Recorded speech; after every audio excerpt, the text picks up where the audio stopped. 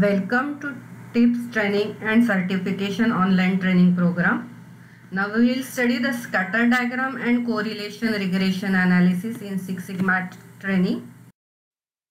Scatter diagram. A scatter diagram is a graphical representation of the relationship between two variables. In quality improvement, scatter diagrams are usually used to explore the cause and effect relationship in a diagnostic journey. This is the scatter diagram represented here. It establishes the correlation between these two variables, that is x and y. Why to carry out correlation and regression analysis? There is certain purpose. The main purpose of this is to validate the relationship between dependent and independent variables identified during the Pareto analysis and Ishikawa diagram of analysis phase to predict the target variable for forecasting, modeling the relationship between x and y, testing the hypothesis. Correlation coefficient. Pearson's correlation coefficient establishes the correlations, that is strength, between the two continuous variables. Statistically, we can say change in one variable predicts the change in another. The formula for the correlation coefficient is given here. What is the interpretation of correlation coefficient? Correlation coefficient R is a unitless value. It ranges from -1 to +1. Closer to -1 represents stronger and negative correlation. Closer to 1 represents stronger and positive correlation. Closer to 0, that is tends to 0, is the representation of weaker and no relationship. This is the scatter diagram provided for different values of R. First graph represents R is equal to -1, that is negative relationship, but it is a stronger one. R is equal to -0.6 represents negative correlationship, but it is weaker one. R is equal to +1 represents stronger and positive relationship.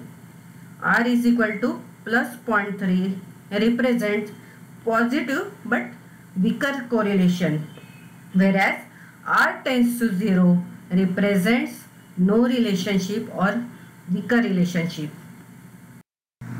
This is the example given for calculation of correlation. In XYZ thermal power station, management wants to know the relationship between the percentage ash contents in coal and amount of electricity generation. For that, data is provided in this table.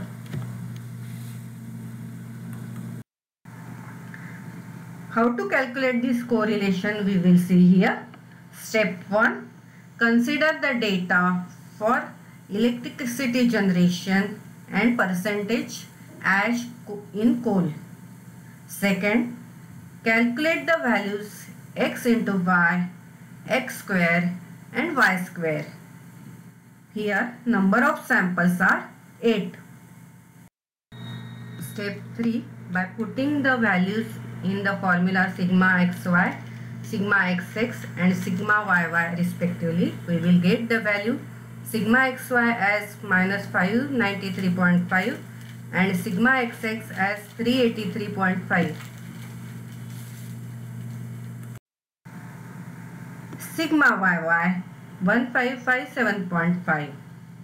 Now, by putting these values in the correlation equation, R is equal to sigma xy divided by square root of sigma xx into sigma yy, we will get the value of R is equal to -0.768, which represents the strong but negative correlationship between the ash contents in the coal and generated electricity. Regression equation. What is this? Regression equation analysis or regression technique is the outcome to the continuous relation between the two variables. In correlation, two variables are treated as equal, whereas in regression equation analysis, one variable is considered as an independent, that is predictor variable x, and the other dependent, that is outcome variable y. There are different types of regression equation analysis. The regressions are simple linear regression, multiple linear regression, curvilinear regression, logistic regression, and probabilistic regression. What is linear regression? It is a simple equation establishes the relationship between y and x. It is represented in terms of equation y is equal to bx plus a, where y is the output, that is a dependent variable, a as a constant or intercept, b or beta as slope of line, and x is the input, that is independent variable. This is the representation of linear equation. Assumptions. For carrying out the linear regressions, we have to assume certain things. These are: the relation between the x and y is linear, y is distributed normally at each value of x, variance of y at every value of x is same, that is homogeneous. The observations are independent. Now we will study the method for simple linear regression equation. First, select the variables for which you have to carry out the access to the relations. Second, select the number of samples. Larger the samples, higher the accuracy in the results. Now, measure the values of the parameters. Collect the data with respect to decided sample collection frequency.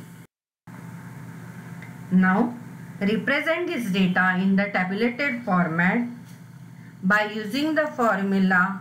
Calculate the R value. The values of sigma xy, sigma xx, sigma yy are computed using these formulas. To find out the regression line, we have to calculate value of A and value of B as follows. B is given by this formula and A is calculated by using the formula y bar minus bx bar. Now, by putting the values of these sigma xy, sigma xx, sigma yy, A and B, we will get the equation y is equal to A plus bx.